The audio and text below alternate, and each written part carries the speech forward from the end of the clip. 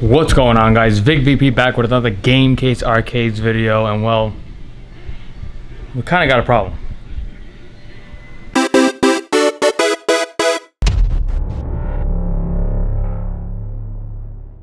So real quick, I'm recording this. I kind of want to look back at the YouTube videos and see when I posted the video, really the start of the channel, talking about like arcades and all that. But real quick, I mean, the real problem I have, it's not anything major. It's really when you want to look at buttons. I got a small issue with the buttons that I use for these arcades, and I'm really gonna lean this towards the commercial side. Let me turn the camera on. You guys don't like selfie mode, I know you don't, but you got to deal with it. But I'm gonna turn the camera on. I'm gonna show you what exactly I mean. So real quick, as you can see, we got 4 screens and only 2 of them are showing a game. That is not the issue that we're having right now. I'll go into that a little bit later on, but the main issue that we are having is our LED buttons. Game Room Solutions, again, I'm not gonna knock the buttons. I've bought these a lot. It's just now that I kind of see it as far as a commercial use, these buttons are not good for a commercial use. I'm gonna turn the light off. I knew that before I bought these, that these were not really meant for commercial. It's just more about now somebody maybe, especially if they're going to sell arcades to maybe kids, little ones. As you can see right now on a 14 button layout, I got 1, I got 2, 3, 4, 5, 6. I got 6 buttons that appears as the LED is out. But if you actually listen very carefully, that one works. That one doesn't work. I'm going to open up the cabinet and I'm going to show you exactly what's happening. So now I come here weekly and I basically open up the cabinets and I kind of see how many quarters each one is. I could automatically tell you that the pinballs, unfortunately, are not popular. It's either the way that the cabinet is built, or sometimes mostly the kids don't really know how it works. I mean, again, I did a makeshift pinball. It is kind of cool. A lot of the adults kind of comment on it. But the one regret that I did is that I regret putting these buttons up here, because a lot of the times the kids assume that these are the flipper buttons, where in all honesty these are the tilt buttons. So some adults do recognize that, you know, a pinball flipper is on the side, but honestly the most money making, I would say, where it has the most quarters, is the classic arcades fighting. This one right here plays Street Fighter 2. Off the bat, hands down, the most quarters you will ever find in a machine always belongs to Street Fighter 2. All the time. I would say weekly this machine makes about a good 10 bucks. This one I just put to Marvel vs. Capcom because this one went out. This one was playing Metal Slug. I do like kind of a, you know, fighter and then kind of like a co-op kind of base game. So this was playing Metal Slug, but I did put it for Marvel vs. Capcom because our Street Fighter is out. I'm going to show you real quick what I see personally every time I come in. Basically, I grab the quarters and all that. I might have to grab my flashlight out of this, and as you can see, my makeshift cabinet, it works. If I shine the light, you'll see our nuts and everything. Player 1 side seems okay, but if I look at player 2, can you see it? Let's see. You got 1 there, and you got another one there. Basically, you see the micro switch. Basically removing 4 screws out. Now my faceplate could come out. We're going to nice and easily drop this, as we do have our coin wire still here. I'm going to zoom out a little bit and you could kind of see the issue that we are having. We do have 3 micro switches down. Player 1 is okay. As you can see here, LED is out, but micro switch is still intact. Basically, we're taking these out. LED buttons are not meant for commercial use, and in all honesty, the zippy joystick is not meant for commercial use at all. We're basically swapping these out for hap sticks. I found the guy on eBay. It's a very common guy if you just look up arcade sticks and buttons. We're going to basically put hap sticks and hap buttons on this. So I ordered 2 kits because I am taking this one out. These do work, still good. Buttons and everything, these are still intact, but I'm very sure soon that these will kind of die out, just like this one. Basically, we're going to remove all the buttons out of this, and we're replacing them with standard grooved hap buttons. I'm going to show you real quick a comparison, especially with this and understanding the micro switch holder. This is a very important thing. This holder right here is literally made out of the button, so it's not an extra piece like the Game Room Solutions button. But keep in mind, with the video that we're making today, we are not knocking anything, we're not saying anything bad. Unfortunately, with the way this LED button is made, there is no way to avoid the headache that you see here. Basically, I'm going to show you real quick what the issue is. Again, standard LED button, Game Room Solutions, chrome finish. This is a good button. Basically, I pulled this from here. I just want to show you what exactly considers a good button. If my camera focuses, that'd be great. Let's see, there we go. Probably need it back. As you can see on this button, I'm gonna have to put the camera down. Might have to edit in post, but real quick, the biggest thing that we have with these buttons is that the micro switch holder is literally this right here.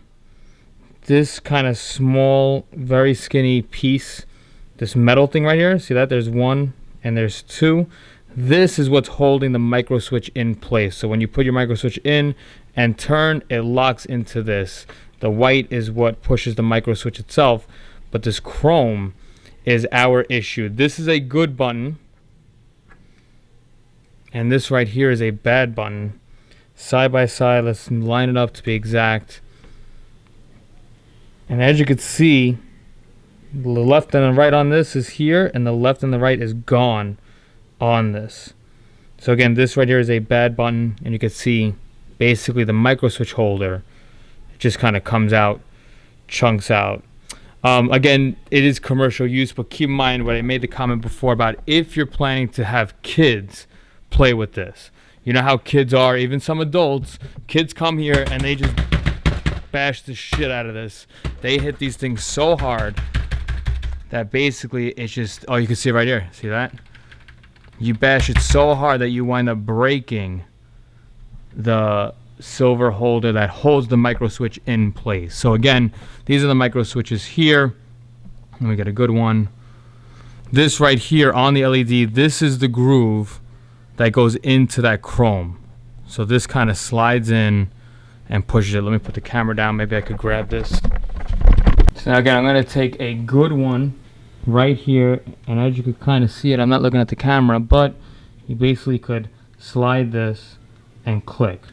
And as you can see, our button now is good to go. Again, it slides in and it clicks. Sometimes the spring gets in the way, but that is a good button. Let's take a bad button now, and basically there is no more thing to hold this micro switch in place, and once you press it out, that is it.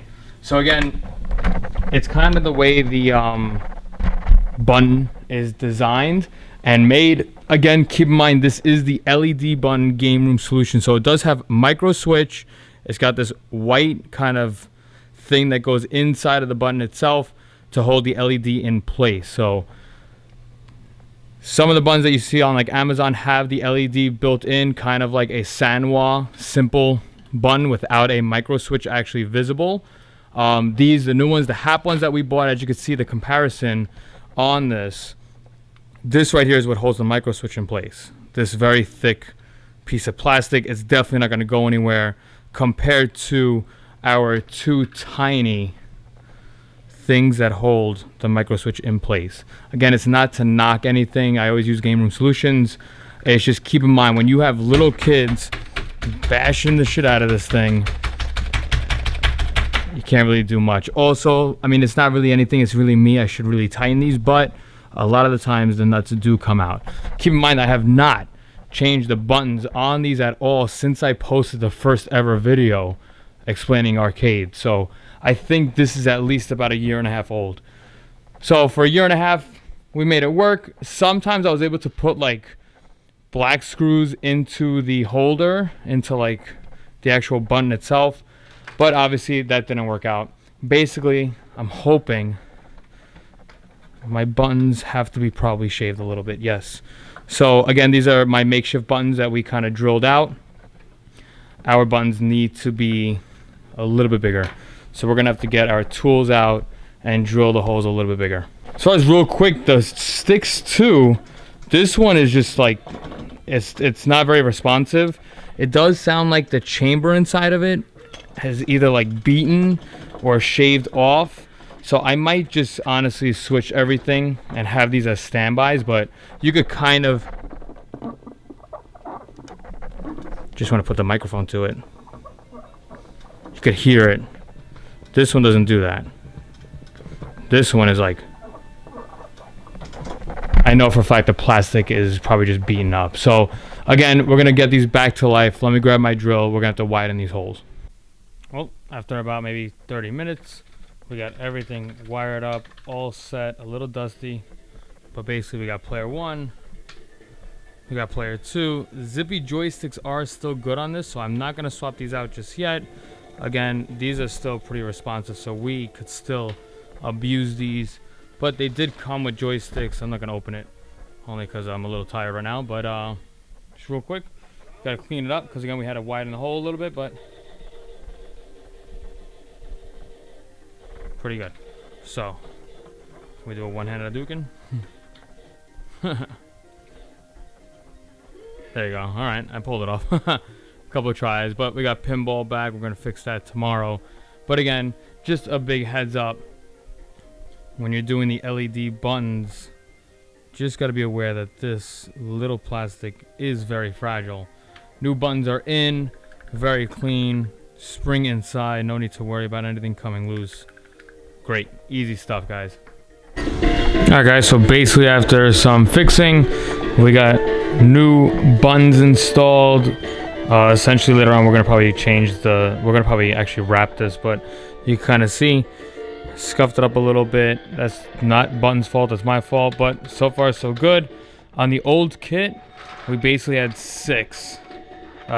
eight. We had 8 buttons that were basically destroyed, not holding micro switch in. These essentially are garbage, but if you are like me and you have many of these buttons, the only thing that's valuable out of this button, let me turn off Street Fighter real quick. Only thing valuable out of these buttons really is the spring, the color cap, and the clear cap. So basically we're going to take this out. I'm going to keep the spring, I'm going to keep this, and I'm just going to keep this actually like how this is. So this is a white button. So this chrome piece is what really needs to be kind of replaced. That's in the garbage. So again, basically what I keep is the white. This is actually how you could change the button too. This is how I put like the and that is why, that's honestly why I lose a lot of springs, because of that. But basically with this, you can now remove the cap, and that is how I do the names inside the button. Again guys, that is it. Game Room Solutions LED buttons. Again, you don't want to use these for any commercial use.